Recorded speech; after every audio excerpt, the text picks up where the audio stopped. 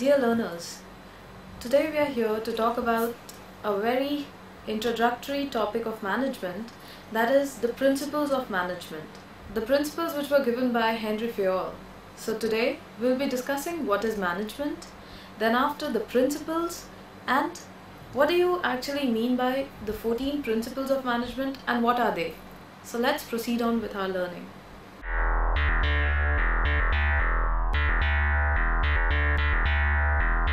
So now, knowing what is management.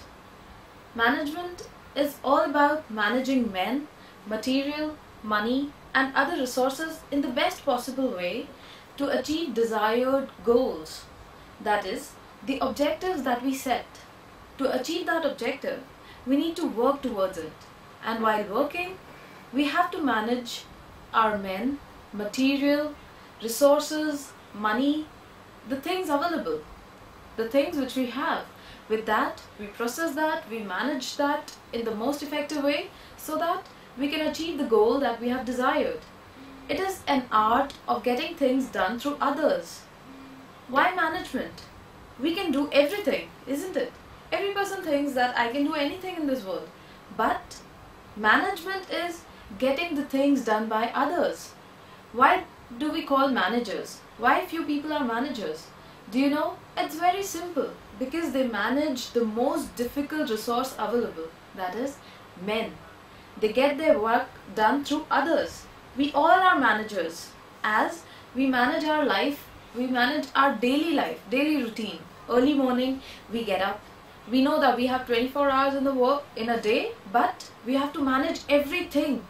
Our studies, our life, our food, our dressing, and our time. We should not take more than 24 hours in a day. We cannot. So that is why we all are managers. Now, defining what is management. According to S. George, one of the learners of management, management consists of getting things done through others. As I have already told, getting things done through people around you. Manager is the one who accomplishes the objective by directing the efforts of others. That means you direct the efforts. Everybody does something or the other. Every human being is doing something. But giving them a direction, showing them what to do, is what a manager does. Now, what are principles? Why do we have principles? What do you mean by principles? Is it the headmaster of a school? Well, that's P-A-L. This is P-L-E, principle. The spelling differs. So, what is a principle? Principle is a fundamental truth or a proposition that serves as the foundation of a system or belief. That means, it is a set of rules and regulations. It is a set of things, defined lines on which a system runs. That is a principle. The whole management is also run on principles, and that is because it is known as a science. It is known as a profession. So now we talk about why principles of management. Why do we have principles? So it's very simple. Principles are something that is universally accepted. If I'm standing and I'm studying management in Guwahati, it will be the same as it is studied in Delhi or in Calcutta, or in any other multinational company or any other institute of the world. It is the same. That is why we have set rules, set defined norms, which are the principles. So now, as we know that management is said to be a science and a profession, and principles are the pillars of the profession, pillars of the science and universal acceptability and the main requirement of any profession. So, principles of management are designed to fulfill the criteria of both science and profession in the best possible way. Now, what is science? Why do we say management is a science? The characteristics that a science has, like a doctor studying a doctor, a person studying a doctorate, and a person studying management, they both are not doctors, but they both are studying science. Management is said to be a science because it has a systematic body of knowledge. As I said, The books available, same for all of us. We can read the same book which are read in Harvard University or the University of California or IIM Ahmedabad. Sitting here, we can study the same thing, the same books, and we get to know the same things that they are studying there. So, it has a systematic body of knowledge. Then we have its universal acceptability. That means, all over the universe, it is truly accepted as it is. Then we have the cause and effect relationship. As science has, every reaction have action. Same in the management. Every cause have an effect. Every effect leads to a cause. How? Now for an example, if somebody gives an order, that is the cause. Order is given. What is the effect? Obviously, the order is followed. The task is done. That becomes the effect.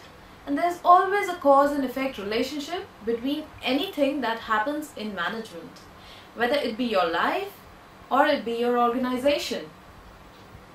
We have the verification of validity.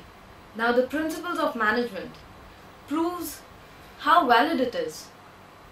How valid it is for the thing you are using. For example, you have a problem in your organization, people went for strike, and now what to do? A person will think what to do, how to act in this situation. If you refer to the management learners, if you refer to the principles, if you go back and study some cases that has already happened, then you'll get to know how principles are applied. So that gives a validity that in this situation, if you do this way, it can be solved. This is given in management. So this is always given in science. That's why it's science. Coming to profession. Management as a profession. In every profession, when we talk about the word profession, a picture comes to our mind. A suited, booted man with tie and a briefcase in hand. Why? Why do we say that we want to become a manager? Because we have that picture in our mind. We want that personality. We want to acquire everything that we dream. So, as profession, to be said, it has a body of knowledge.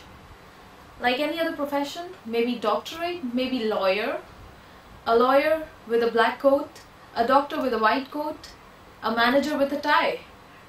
So, it has a body of knowledge. Everything is set. We have books. People can learn with the books. We have teachers, we have learners, we have learned people to teach and preach about management. Now, the education.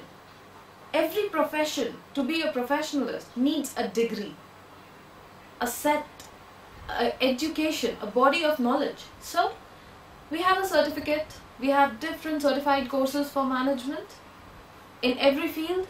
In management also, it is again divided in so many things: marketing, branding, finance, HR, and so on and so forth. So, it has a education level that is very much required for a profession. We have application of knowledge. The knowledge which we acquire is applied everywhere. It is not a wastage of time. It is not something that we cannot acquire. It is something by learning which we can, if we don't do anything professionally, we can apply it in our daily life in a more effective way. Like the time management. If we manage our time, we can do things in a more better way in our daily life. So, that is the application of knowledge of management. We have a social recognition. If you are a manager, socially accepted. People look at you with a good eye. People look upon you that, oh, he's a manager. Wow, which company? What are you doing? You have something to talk about. You are a figure in the society. So that is the social recognition that we get through learning management. We have a code of conduct. Now what is a code of conduct? Something, now my learners would be imagining, code of conduct. What is it? So to be very frank, code of conduct is nothing but just wearing a tie or something. Basically, it's a mindset that how should we behave being a professional. Like we have clubs for managers, and we have lawyers association, we have managers association now. So that is what we are socially accepted, we have a body of knowledge, we have education, and now we are managers. Coming to principles of managing. Henry Fayol, that is a famous industrialist of France, also known as the father of management, as I told, has described 14 principles of management. So coming to the principle, the first principle is division of work. That means dividing the whole work into smaller tasks, which is very important because as an individual, if I take a responsibility of doing something, I cannot do the whole thing in a day or by myself.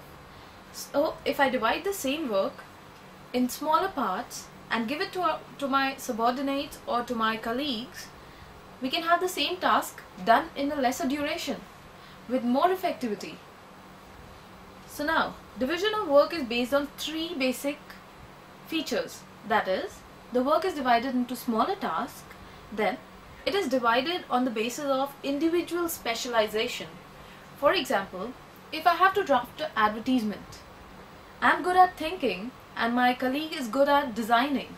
So I would give him the designing work rather than me doing everything. It will help me finish up my work in a more effective way, and that too in a short duration. That's why we have division of work. Then, according to individual taste and his ability, I cannot give a task to someone, I cannot give a marketing task to someone who doesn't know the M of marketing. That will end up being a disaster. So, it is important to know the individual taste and his ability before dividing the work. The second principle is parity between authority and responsibility. Authority is something which is known as the power to do something. The company gives us some power or we take some power to do something. That is the authority. Responsibility is the obligation, the accountability and the answerability that comes along with the authority. So, authority and responsibility should always go hand in hand. If somebody has authority, he must understand his responsibility and should work accordingly. If authority and responsibility are not together, it will never gain respect for you. For that, you must always take care of your authority and fulfillment of your responsibility. The third principle is principle of discipline.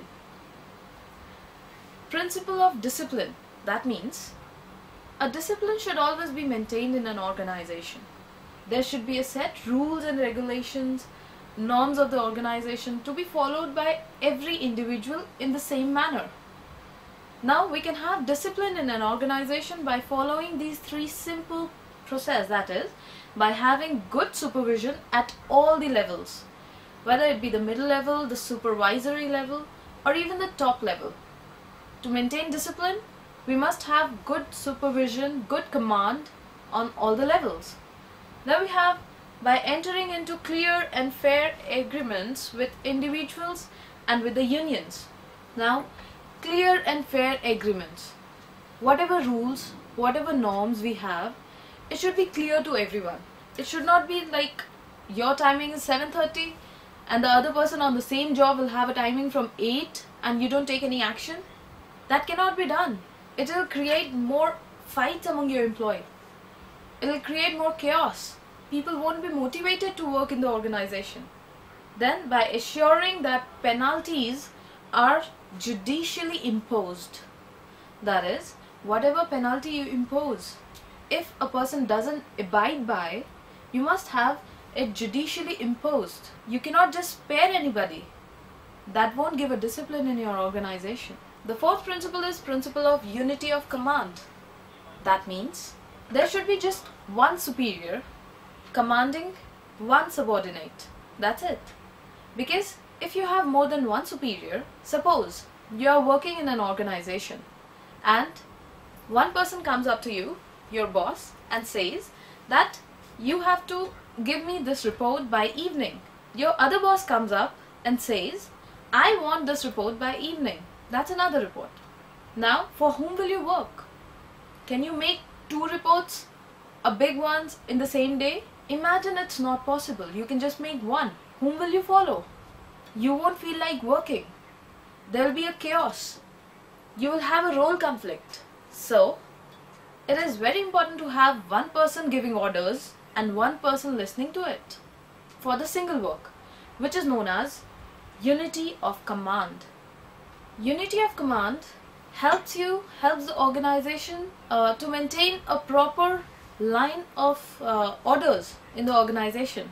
There won't be any wastage, there won't be any confusion, there won't be any chaos in the organization, and employees will be more motivated to give their best towards the organization. Then we have the unity of direction, which states that there should be one head for one plan for a group of activities. For example, you're organizing a tour or you're organizing a picnic, say, then you have 3 people organizing it. Will 3 of you go and book a bus? 3 buses? No, obviously not. You will divide the work. One will go to book the bus, second will go to collect the money from the people who are going, third will make the list, and the food he'll take care of. So that is unity of direction. In one direction there should be one head. If for food you have 2 heads, there will always be chaos. Somebody will say, I want spicy food. Somebody will say, no, I want sweets. So, unity of direction. One head for one plan for one activity. It assures unity of action and coordination among the employees. And it avoids wastage, it avoids over expenditure, and it also avoids useless competition between the employees. The unhealthy competition. Coming to the 6th principle, it is given subordination of individual interest to general interest. That means every individual, all of us, we have some interest. Like, I want to be a manager. Same way you have some dreams, you have your interest. You want to be a manager. That's why we all are here studying management. But if you go to an organization, you must always subordinate your interest to the general interest of the organization. It's not that while thinking of your interest, you end up doing a big loss for the organization. No, of course not. That will be very bad. So, you must fulfill the organization interest in a way that your own personal interest is also fulfilled and the organization also has got no harm. Then we have the principle of fair remuneration. That means every person at the same level should be paid according to their ability, should have equal remunerations.